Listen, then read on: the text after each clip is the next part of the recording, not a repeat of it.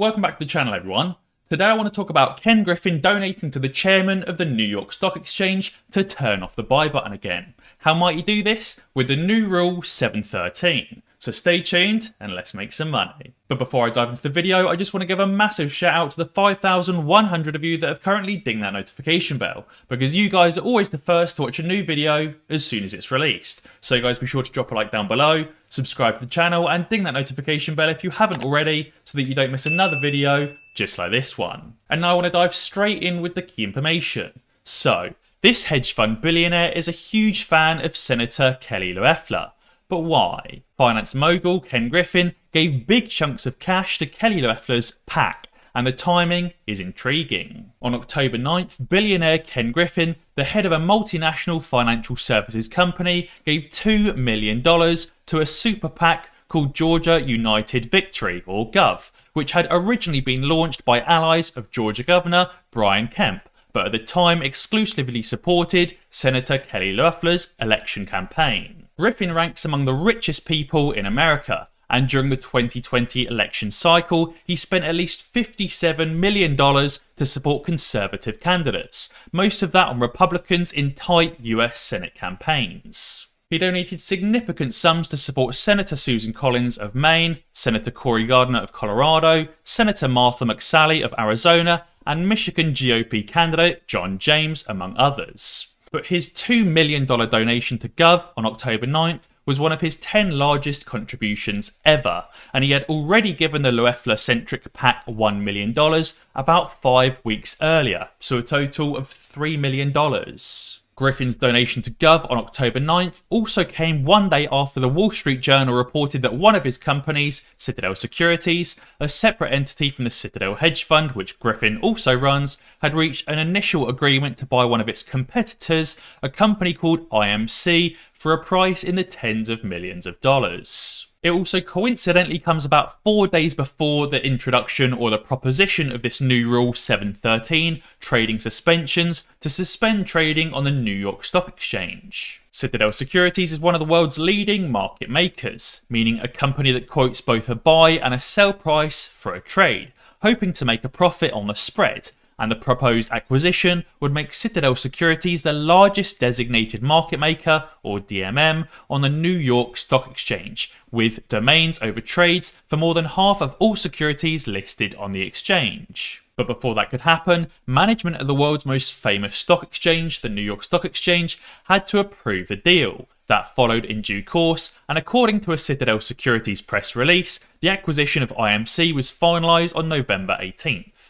As it happens, Kelly Loeffler's husband, Jeffrey Sprecher, is a chairman of the New York Stock Exchange, as well as founder and CEO of Intercontinental Exchange, ICE. Loeffler herself sits on a Senate committee that oversees Wall Street and the financial markets. To be clear, there is no evidence of any illegality surrounding Griffin's contributions to the Loeffler Super PAC.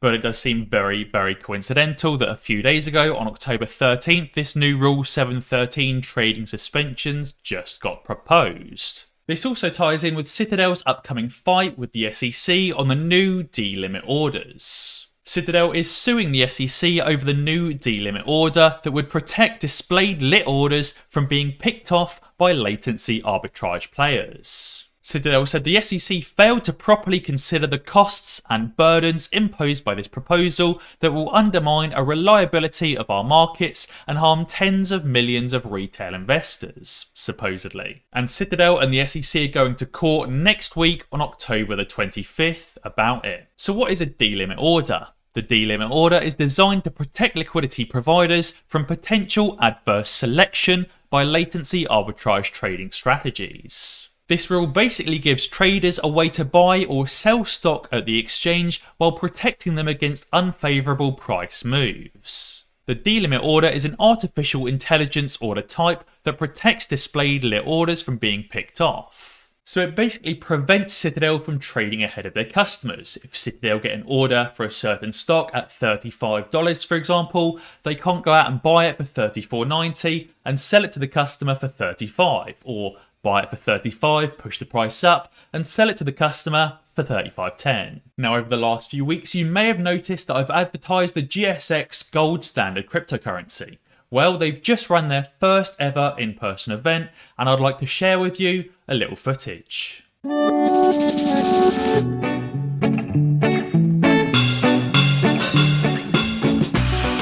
We're here at the first ever GSX marketplace. This thing has been hopping all day long. This is our first go around. We're gonna have these reoccurring in this location and many others soon.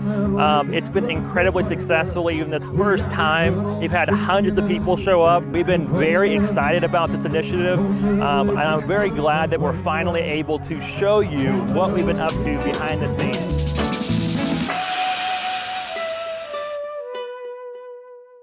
This event was ran to introduce real-world application to cryptocurrencies and stablecoins. And GSX will be running many more events like this in the future. So if you want to buy a cryptocurrency that has real-world application, then be sure to check out the link down in the description below to buy some GSX. But remember to do your own due diligence, as this is not financial advice.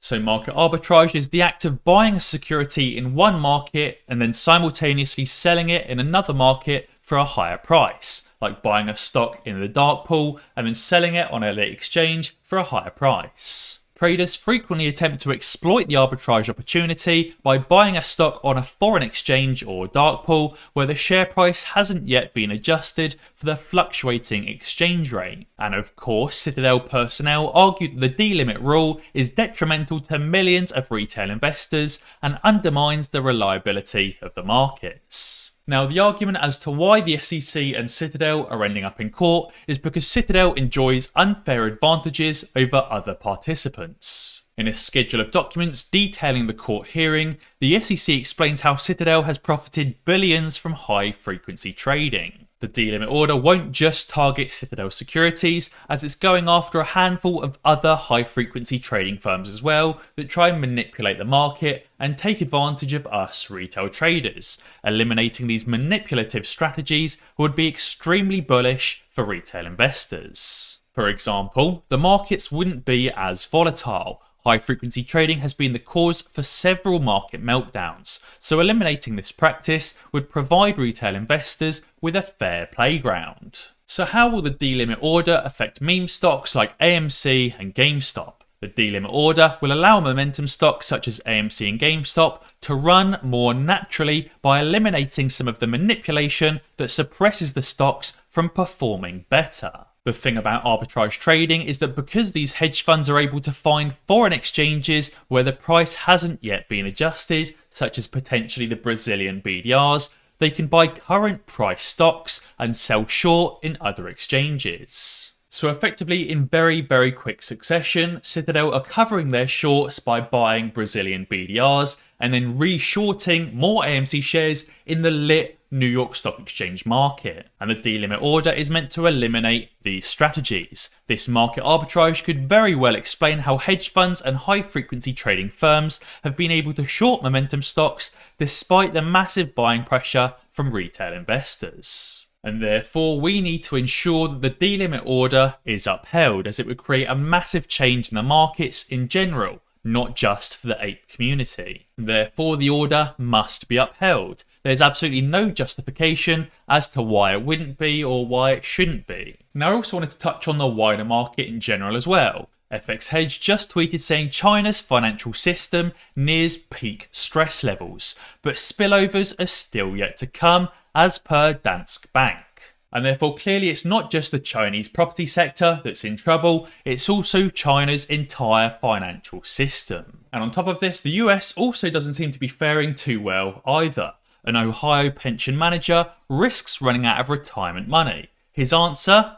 Take more risks. Mr. Majid is the investment chief for an $18 billion Ohio school pension that provides retirement benefits to more than 80,000 retired librarians, bus drivers, cafeteria workers, and other former employees. The problem is that his fund pays out more pension checks every year than its current workers and employers contribute. That gap helps explain why it is billions of dollars short of what it needs to cover its future retirement promises. The bucket is leaking, he said.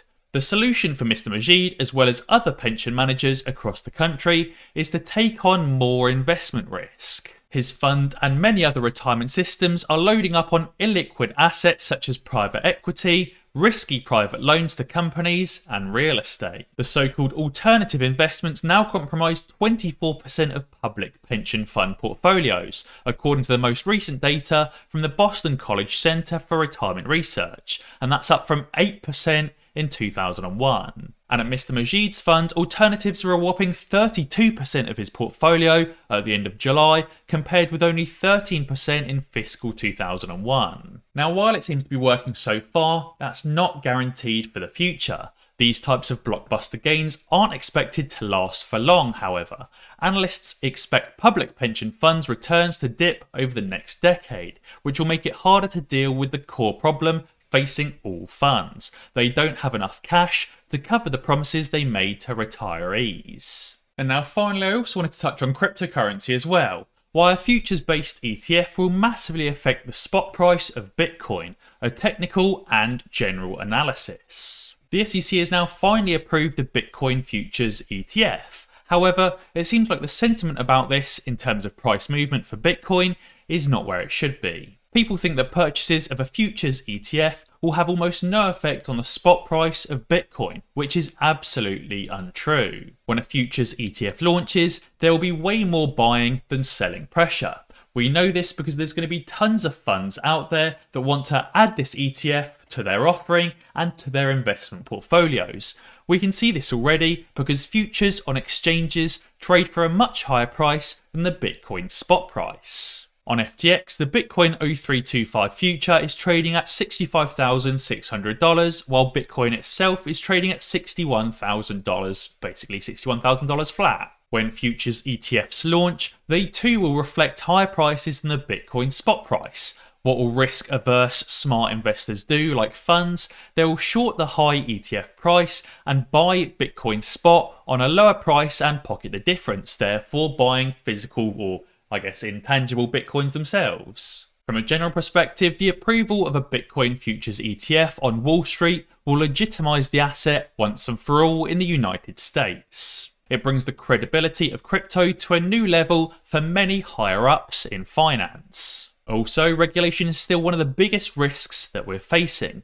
The further crypto can spread, the harder it will be to regulate crypto in a way that is harmful to the financial industry. And an ETF is doing exactly that, no matter whether it's a futures-based ETF or not. You can't take down something that is so deeply connected to the economy, and once people allocate their 401ks, their IRAs and more, regulators will be even more wary of hurting the crypto space. Guys, be sure to let me know down in the comments below what you think about Ken Griffin effectively donating to the chairman of the New York Stock Exchange in order to turn off the buy button. And as always guys, if you enjoyed this video, be sure to check out some of my others. Alternatively, subscribe to the channel and ding that notification bell, because that way you'll be alerted when I upload a new video. Cheers.